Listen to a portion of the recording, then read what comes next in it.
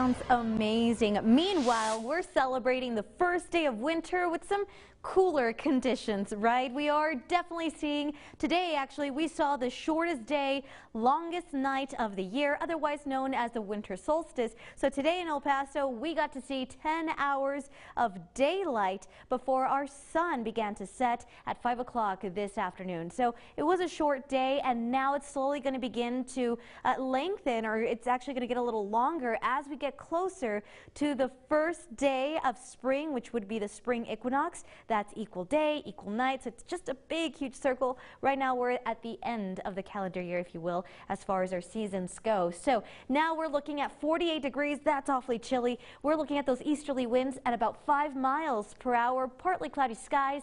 And today we officially registered 64 degrees at the airport for El Paso, 65 in Las Cruces, and 63 in Juarez. Here's how we compare. On average, El Paso should be hovering closer to about 57 degrees. That's normal for this time of year. We were clearly above that today, close to 10 degrees above average.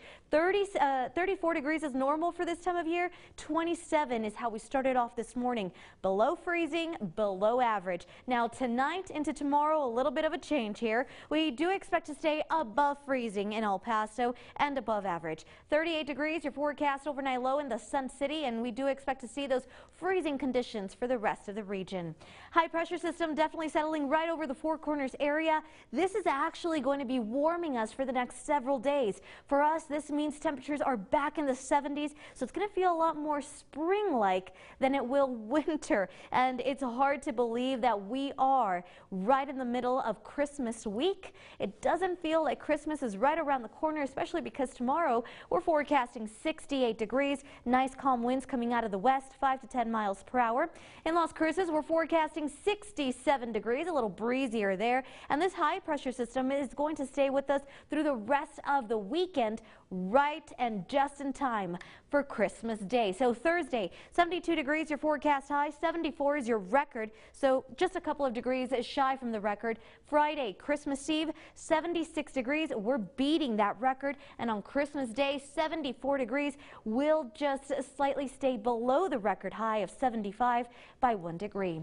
For the rest of the week, we do expect to see those windy conditions Friday, once again Sunday and Monday. Monday, we expect to see a slight chance of rain. Better rain chances kick in next week as temperatures slowly begin to cool, not by much, and we're still well above average.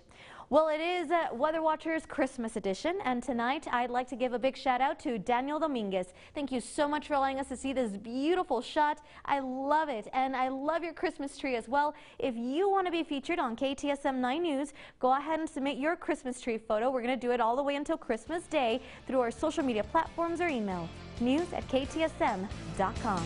We'll be right back.